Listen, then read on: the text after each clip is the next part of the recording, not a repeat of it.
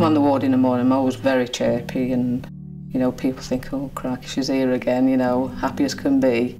When you're in hospital, it's not the best place to be all the time. And they're always wanting to go home, but if you can make it a very pleasant experience, then, you know, they're going to recommend you. Because a lot of the friends have said, oh, I think I've got to go in Babington. And it's like, oh, you'll be fine, I've had a great time, you know, and that's what you want. And that's the kind of feedback we do get.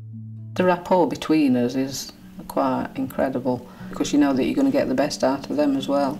I so much enjoy that side of it, you know, the caring and making sure that they look spick and span when you've done. And, you know, you can really see a difference as well when they get ready for going home. You know, they come in quite poorly and then within, you know, a week or so, they're a different person. We have training on the ward, we have mentorship, we have reflective practice with other nurses. And we just voice where we think things could be better, where we think we're faulting on something, you know.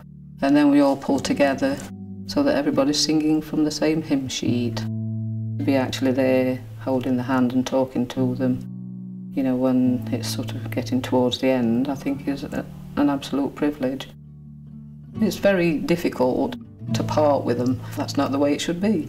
We just want them to have a safe discharge and enjoy the life again. The rewards from this job have been immense. You know, I go home now and I know that I've done a good job. I do like swimming every day. Swim, sauna, anything for a bit of relaxation. I think time for that sort of thing is very important.